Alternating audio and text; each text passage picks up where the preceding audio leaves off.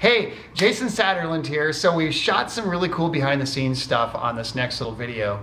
But unfortunately there was generators going and all kinds of noise and crap. So you can't really hear what I'm saying. So this video is gonna be closed captioned for the hearing impaired.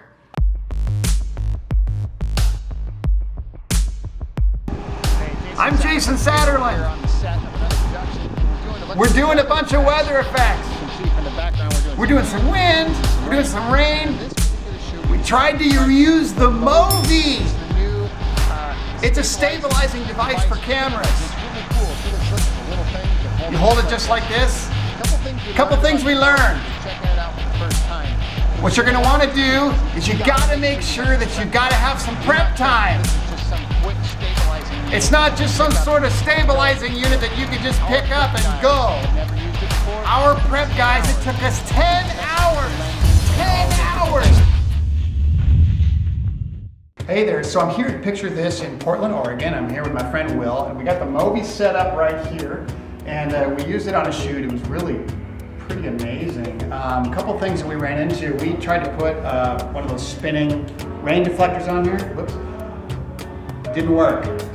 We had to end up bagging the entire system, which made it kind of interesting to use.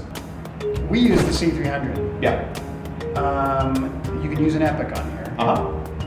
What cameras would you recommend using? What we've been seeing, most popular are certainly the Red Epics and Red Scarlets. Next, C300s, we had a C500 on here, C100s, all those Canon line of cameras have been really popular on here, as well as DSLRs have been very popular to fly. Some of the cameras that we have been unable to balance, or it's been very difficult to balance, would be the Sony FS700 and the Sony F5.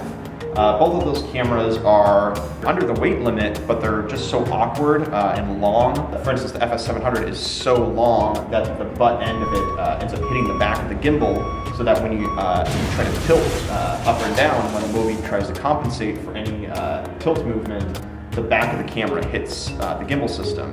However, FreeFly has stated that they're going to be coming out with a extension kit for the MoVi M10 that'll basically lengthen these rods here and allow you to put some of those more awkward cameras onto the MoVi M10. It's a great invention. I can't wait to see what other people do with it.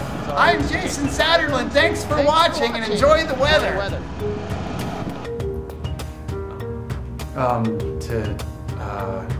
You can subscribe. You click here. More videos are right here. If you remember the name Big Puddle Films, it's the same on Twitter and Facebook.